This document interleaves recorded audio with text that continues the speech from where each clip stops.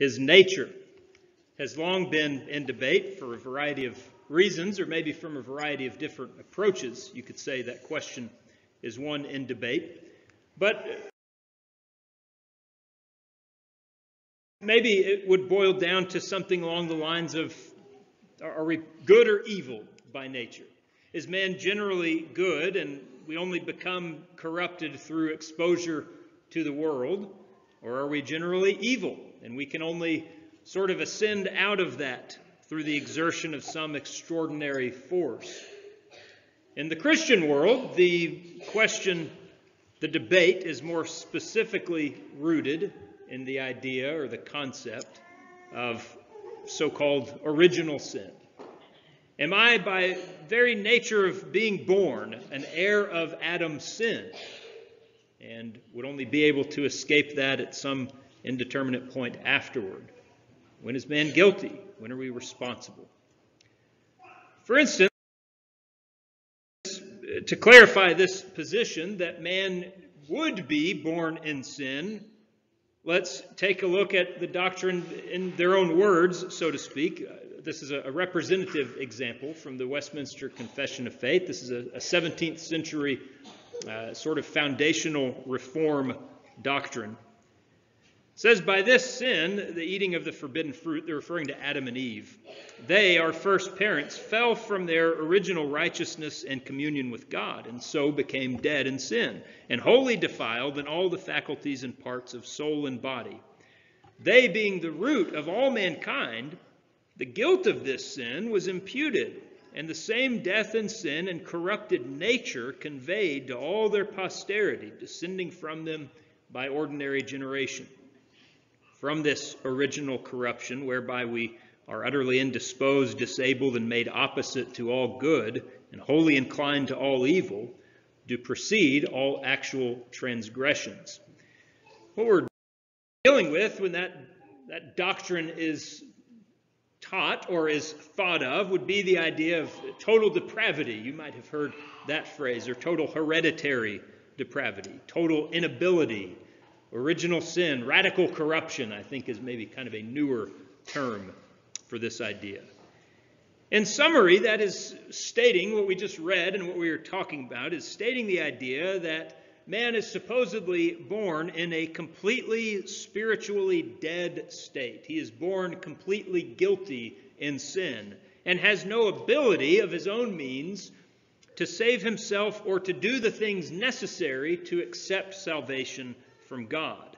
And the root cause of this penetrating and total deadness is said to be Adam's sin in the garden.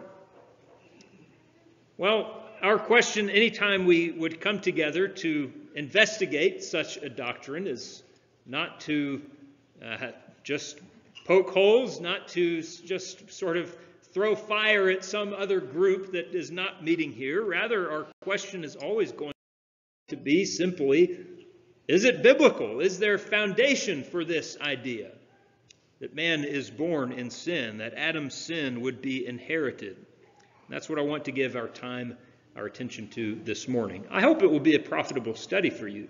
This idea that we've begun with, that we've begun looking at, this doctrine of total depravity, of original sin, it's very prevalent in the world today. I don't think I'm giving a spoiler by saying I do not believe it is biblically accurate. I do think it is erroneous, but it is worthy of our investigation. It is worthy of looking into, to discern. Not just, I think it's wrong, so it's wrong. What has God said on the matter? And will that prove things to be right or wrong? I hope it will be useful, offered in that spirit, and that we might be able to gain from our study together today. Thank you all very much for being here. We are certainly glad that you're with us and hope that the time has been edifying, that you will walk away from here glad you have come to the house where God is worshiped. And that is certainly our aim in all things. Let's begin with a few early questions, just sort of ideas that this sentiment, this thought itself brings up from the start. Paul writes, for instance, in his letter to Timothy, 2 Timothy chapter 3 and verse 13, he mentions the idea that evil men and impostors will grow worse and worse, deceiving and being deceived. You'll find that idea several places in Scripture, actually. A few other passages seem to indicate that man can fall further and further into an abyss of wickedness. But if, as this doctrine in question states, every man is wholly inclined to all evil and wholly defiled upon birth, how can you begin wholly defiled and from that point grow worse? What other bottom would you be able to reach than completely averse to all things good by very nature? How would we possibly grow worse and worse? It's very clear, secondly, that some men are more wicked than others. Look no further than the two first offspring of Adam himself, Cain and Abel. If both were inherently, utterly disposed towards complete wickedness, how did those two men end up behaving so very differently? Abel acted through faith, and Cain ended up murdering him. If men are totally depraved from the moment of their birth, why are some more wicked than others? A third question. We can observe that not every person, even among non-believers, not every person is involved only in working evil. How would the unsaved be capable of doing good if they are born wholly defiled in all faculties and parts of soul and body, as that confession of faith read? How would you be capable of doing anything that has some semblance of the nature of God within it, which we see men are quite capable of, even on their own? Why would we sin in different ways? An apple produces an apple tree. An apple seed, I guess, produces an apple tree. And the tree produces apples. And those apples produce seeds. And that just begets the entire cycle.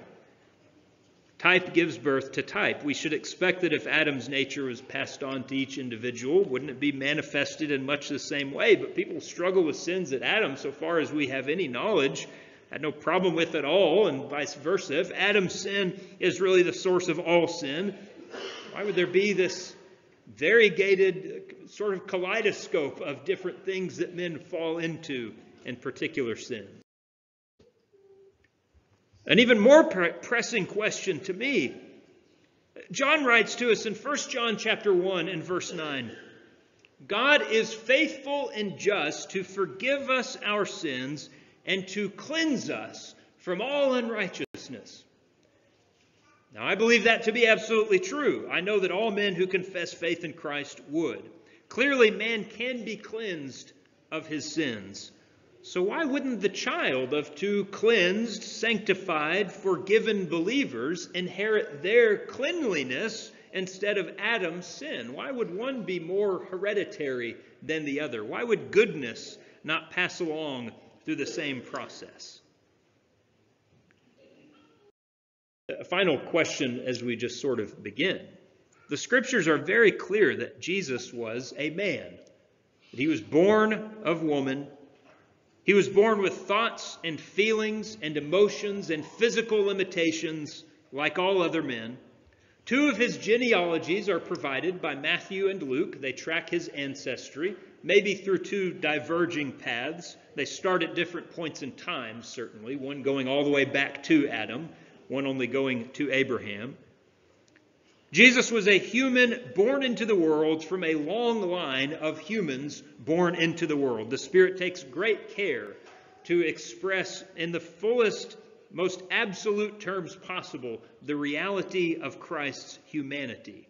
Yet he was just as obviously, from the scriptural record, sinless. Rather than being entirely depraved, corrupt, and alienated from God. How can this be possible if sin and depravity is passed on through earthly ancestors? Would not Jesus have been stained by the same thing that plagued every other one of Adam's descendants, if this were true? Well, it is obviously the case that this idea, this position, was not just dreamed up one day. Someone had an apple fall on his head and said, I think man inherited Adam's sin, and I'm going to go with that. Obviously, some kind of proof is offered in support of total depravity or original sin. And again, our question is simply going to be then, does that stand up to scrutiny? We'll actually start with a claim or a proof that isn't biblically based. We'll look at some passages in just a moment, but I've heard numerous times in my discussions with people that espouse this belief, you might have as well, and it might sound fairly convincing at first. The idea that proof of total depravity can be seen in the behavior of infants themselves, of very small children, who from a very early age frequently express all manner of things we would find to be sinful, especially their self-will, their selfishness. They get angry. They disobey their parents. They don't listen. You look at one of these small children and think, oh, look, he's very, very young, and this is his nature, to go astray, to begin doing things that are sinful, that are wrong. Maybe those babies aren't quite as innocent as people are making them out to be. In response, I might offer a problem or a question. For every baby who is ill-tempered and disobedient, haven't you met one who's sweet-natured and listens to their parents? And they're kind and they share and they're generous and they're sweet. And if you do so much as look at them wrong, they might apologize for whatever they've started doing. Probably, I grew up in a family with one of each. In fact, I'll leave you to figure out which one I was. Not the one I would prefer, but that is beside the point. You probably have a family where, one sibling or the other, or maybe you've started a family where one sibling or the other is that way.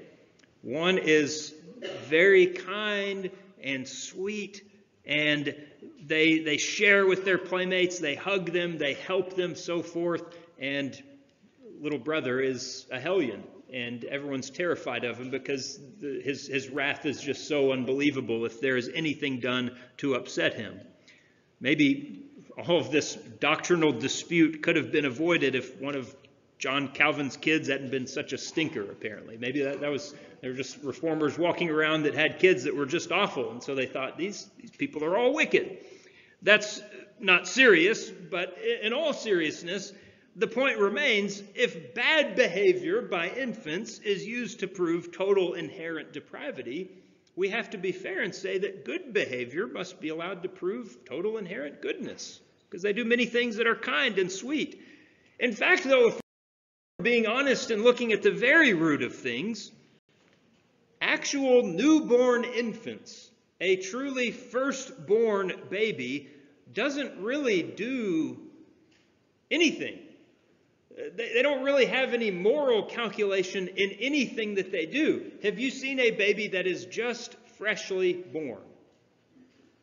They eat, they sleep, they go to the bathroom, and they cry when they want your help with one of those things. That's all they do. And none of those activities have a moral component to them whatsoever. It's not good or bad to do any of those. That's what a newborn baby does. By the time a child is actually making decisions about their behavior, nature has surely been compromised by nurture. There's been the addition of influence and instruction. So it would be impossible to really say one way or another, he's this way because he's Adam's child. Maybe he's that way because he saw Dad doing that. Maybe he does that because Mom said that word. This is simply not going to prove anything, I don't believe. Well, let's look at some of the passages that would be offered. And there's, first of all, a sort of family group of proof texts that are very similar, that seem or that are claimed to indicate a sinful state, a natural sinful state that is common to all men. And this is connected especially in Romans 5, as we'll see. I'll put a verse from each of these at least up on the screen. It is thought to have come from Adam in Romans chapter 5 is where the connection is made back to. So Romans chapter 3, verses 10 through 18 is Paul really quoting at length from the Psalms, but bringing out all of those statements. There is none righteous, no, not one. All men, in Paul's estimation, are not righteous before God. It is a state common to our race. Romans chapter 5, there in verse 12. Through one man, and he's talking of Adam there, sin entered the world, and death through sin, and thus death spread to all men because all sinned. Well, that might sound very much like he's saying, since Since Adam sinned, we all die, and there is sin on everyone's account, right? The 58th Psalm, David says, the wicked, in verse 3, the wicked are estranged from the womb. They go astray as soon as they're born, speaking lies. The problem with this is that we have to pay attention to the common thread in each of those verses. Why is it that those things are so? In fact, in each of those passages, it will be explained.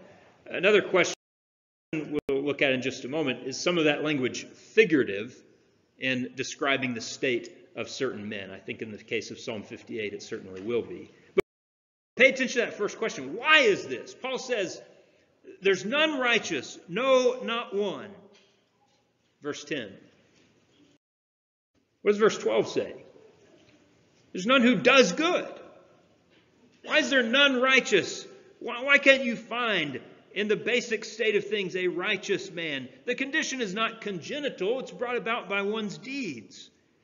Paul writes throughout that passage, Paul or the psalmist he is quoting, he talks about those who lie, those who curse, those who run on swift feet to shed blood, those who spread destruction and misery and discord. These things can't be said of anyone at birth, because humans are born without the ability to speak intelligibly. A baby can't curse anyone. They can't say your name. We're not born with the ability to walk. We're not born with the ability to do any notable violence. How would those things be said as a natural state? There's none righteous because everyone sins himself. People do these things. The responsibility here is personal. And really, this will be the case for all of those. Romans chapter 5 and verse 12. It is found right there in the verse that we began with. Through one man sin entered the world, and thus death spread to all men because all sinned. Every man ended up doing that same thing that Adam did in different ways, but the same disobedience to God. That's where the guilt comes from. That's where death derives from, because all sin. The wicked, David says in Psalm 58, go astray. And they either do so or exhibit that they've done so by speaking lies. Again, here's someone who is wicked because he has made himself that way. Clearly, David is using highly figurative language. He's talking about just how wicked his enemies are. He's essentially saying they've been this way since the day they were born. It's hyperbole. But furthermore, we might say if this doctrine of total depravity were correct, David would not say the wicked are estranged from the womb, as he has said there in verse 3. He would have to say all are estranged from the womb, wicked and righteous alike. And here is what some of those men end up doing. But this is not what David says. Wickedness or sinfulness is in both of those passages, in all of those passages, and many like them, it's actually a result of simply sinning, no more and no less. A final text for our purposes, and I realize this morning I did not give the caveat as I began. This is the quick version of things, of course. There is much more to be said on the topic. I am very happy to discuss, to study, to share notes, anything that you would like or that would enhance your study of the matter. But I'll look at one more final example for now this morning, and that's from Ephesians chapter 2, verses 1 through 3. In Ephesians 2, we'll find Paul making the statement in verse 1. I'll put that on the screen in a moment. Go ahead and turn to Ephesians 2 if you'd like, but we will look at it in a sec. He talks about you who were dead in trespasses and sins, but then uses the phrase to describe these people there, by nature children of wrath, just as the others. And that phrase, by nature, is commonly pointed out, used to argue that Paul is saying that men are naturally, that is, by virtue of being born, we are children of wrath. Again, it does sort of sound that way, doesn't it, just in reading that? By nature, children of wrath. You can't avoid that. You were born into that. That's what you inherited. What is the problem with this?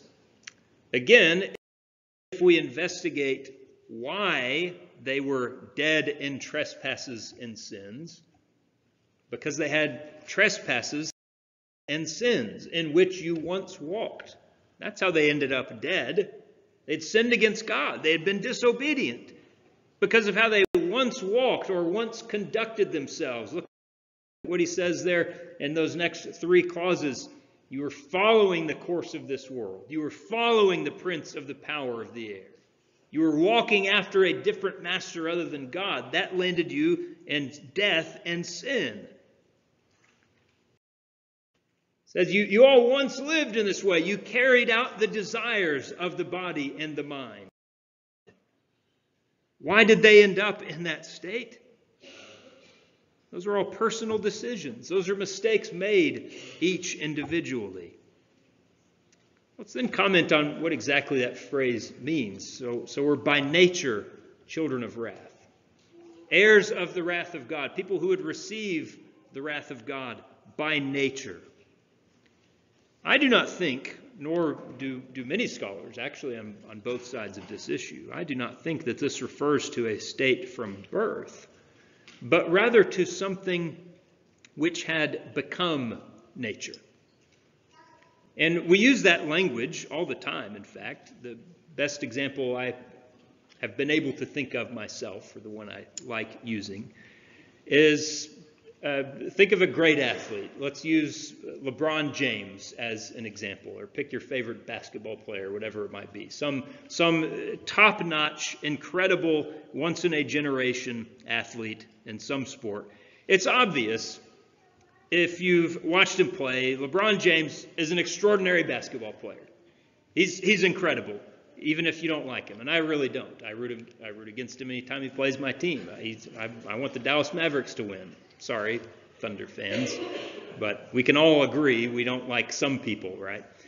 No matter what you think of him, incredible player. You could say, and many have, he's a naturally great player. He has skills, he has abilities that are lent to, that are prone to making someone exceptional at basketball. 6'8" or 6'9" with that grace and athleticism and speed and leaping ability and court vision and ball handling skill and all those kinds of things. You just say this person looks like they were made in a lab. They're naturally great at this sport. But do you think someone like that works out to improve his athleticism, his conditioning, his physical abilities? You think he spends hours at the gym shooting free throws? You think he does countless drills to work on that ball handling or post moves or ability to find teammates, whatever it might be? You think he studies footage of upcoming opponents to see if he can find tendencies to exploit? I'd say that a naturally great basketball player is going to do all of those things. You would say, in some sense, he has worked very hard to become a naturally great player. Additionally, while he might be a natural, you might look at him and say, boy, he does it so effortlessly. But if he had never picked up a ball for the first time, he wouldn't be a naturally great basketball player. He'd be a guy who'd never played basketball before in his life. If he had lived 300 years ago, nobody would say LeBron James is a naturally great basketball player because there was no basketball. That sentence wouldn't have made sense. Unless that happens, if he had only ever played tennis, he obviously never would have been that thing that we ascribe to his nature. So it was a part of his nature, but it was a part that he had to act upon to be of any effect whatsoever. Now, I believe those same things could be said of sinners. We all have inborn within us the potential to be sinners, the nature that lends itself towards falling into temptation, pursuing our own will, pursuing our own lusts, finding within the lust of the flesh, the lust of the eyes, the pride of life, something that deters us, that pulls us away from serving God. That is our nature that might make us prone, susceptible to those things. Yet you will never be a sinner until you are a sinner, until you have actually fallen. And we might say further of that you can fall so far into evil that it becomes your nature, using the word to mean it's what you do first and best and without thinking. Again, we refer to that oftentimes to pick up things that to talk about something we've picked up later in life. It just means that it's what comes easily to me. We are by nature children of wrath when we are without God. We sin readily. We sin easily. We sin happily. It's second nature to us, we might say. Let's close our study just with a few final considerations. I want to wrap up by briefly considering a few passages from a positive perspective, not trying to disprove anything, but finding or trying to find what Scripture really says about our nature. What does the Bible say about sin and guilt? Who is really responsible? You don't have to look at all of these I'm putting up there on the screen. Write them down and look at them later at your leisure if you'd like. But I've listed several passages just from the book of Acts that all illustrate people who make it very difficult to say that man is wholly defiled and made opposite to all good by simply being born. Again, that is the position of original sin, that just the moment you take your first breath, you are completely and entirely wicked unless God acts upon you particularly to do something else. However, look at the way these people are described throughout the book of Acts. The Jews on the day of Pentecost in Acts chapter 2 and verse 5, they were devout men. The Ethiopian eunuch in chapter 8 was returning on his way from worshiping God. Cornelius in chapter 10 was a devout man and one who feared God. Lydia in chapter 16, also a worshiper of God. The Bereans of Acts chapter 16, probably the Berean Jews who met in the synagogue there. Luke says that they were fair-minded or that they were noble. Paul, as he describes himself down in chapter 22, even when he was doing wicked things, he says, yet he was zealous towards God. Look at any of those traits that I've listed there. Those are all very good things. Wouldn't you say that those are all qualities that a man should strive for, that they are things that are not wholly opposed to all good? They're complementary. They're godly. They show something that the Lord would be pleased with. Every one of those statements is made of someone who is not yet a convert to Christ. Those are all said of people who were not yet in Christ. They are not Christians. They are not yet believers.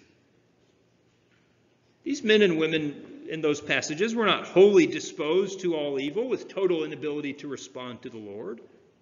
They were good people and noble people who had responsive hearts, and when they heard the gospel, they did so and appealed to God for his mercy and salvation.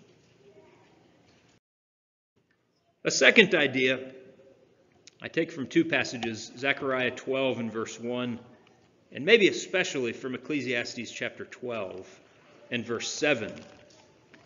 And if you read that verse, Ecclesiastes chapter 12 and verse 7, there seems to be a distinction of sorts that is made. Both of these passages, Zechariah 12 is the same way. Both of these passages simply refer to the soul or the spirit of man as something which is created by God within that man, something that is given to him by God. And I know you could say that of the physical form as well, I suppose. You could say, yeah, God creates everyone, right? Jeremiah talks about that, or the psalmist talks about that. You created me in my mother's womb, etc. But especially Ecclesiastes 12, verse 7, look at the distinction he makes. The dust will return to the earth as it was. That's the physical body. But the spirit will return to God who gave it. There's a difference there.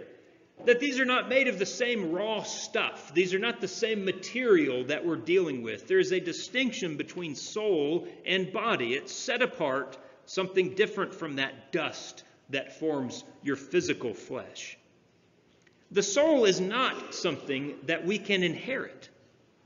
You can get a lot of things from your parents. Height, eye color, male pattern baldness, big teeth, gap teeth, buck teeth, all manner of things you might be able to blame or thank your parents for. Beth and I kind of joke around with the kids sometimes. We've each got little clones. If you've seen my baby pictures or if you knew me when I was little, Malcolm is the second coming. And I kind of, I'll hold him up sometimes and joke with him. you look cute now, but this is your future. I mean, make your peace with it. And Bonnie, hit the jackpot. She'll look a lot like Beth probably when she grows up. But yeah, you can look at a person and say, this is probably what the kids are going to look like. They got those things genetically. They got those things through the natural process of birth and heredity. Sin is a spiritual disorder. It is not something that affects the body. It defiles the spirit. How would it be passed down like physical characteristics if God forms the soul in this way that seems distinct and separate from the human body? A third idea, Brother Buchanan read for us from Ezekiel chapter 18. And we find in verse 20, I think the whole passage illuminates the issue, but in verse 20 especially, the soul who sins shall die.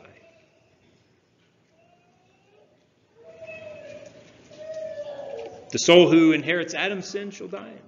The soul who is born and just by virtue of that it will die? No. The soul who sins shall die. The Son shall not bear the guilt of the Father, nor the Father bear the guilt of the Son. The righteousness of the righteous shall be upon himself, and the wickedness of the wicked shall be upon himself. If the Son does not bear the guilt of the Father, how could the Son possibly bear the guilt of an ancestor from hundreds of generations ago?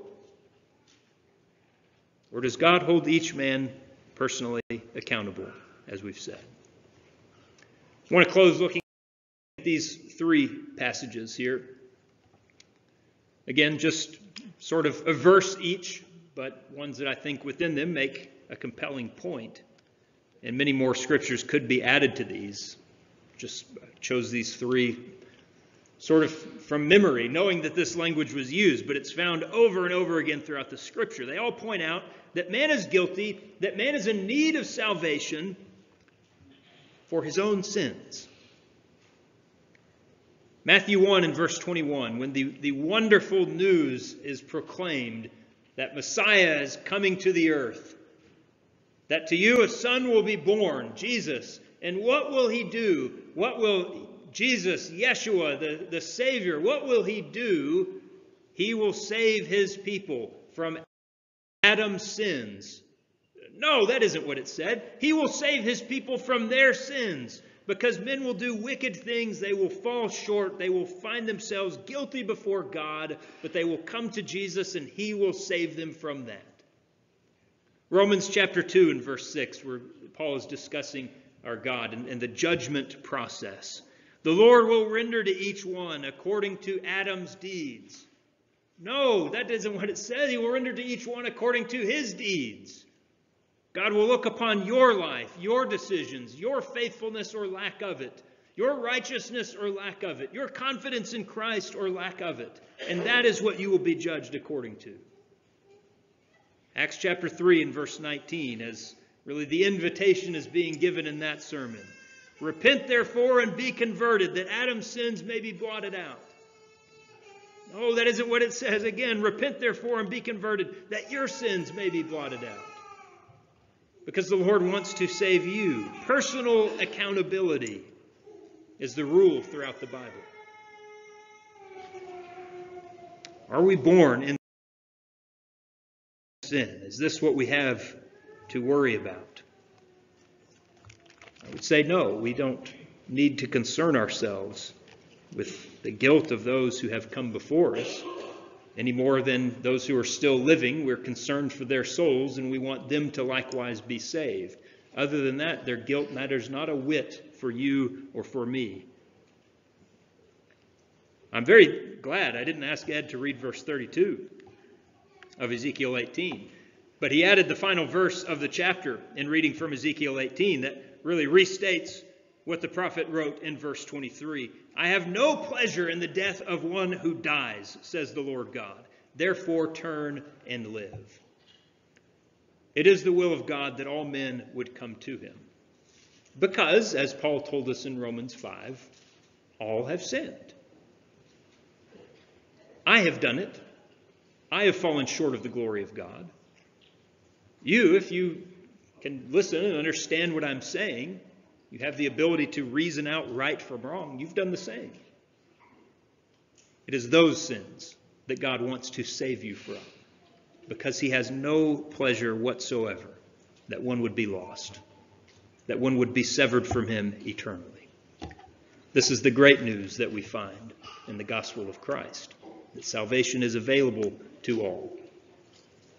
This morning, if you would avail yourself of it, we must stress again that idea of personal accountability. I suppose it's good on the one hand. You're not guilty of someone else's sins, but neither can you be saved by someone else's good deeds, by someone else's righteousness, by someone else's obedience to God, unless we are talking of Christ himself, who made the payment for all to be saved. Appeal to him. Come to him in faith. Come to him in obedience. Come to him calling upon his name. You will find his grace. You will find his mercy. You will find salvation from your sins. If you would this morning, repent and be baptized. Be converted to Christ. We stand ready to assist in that. Come forward.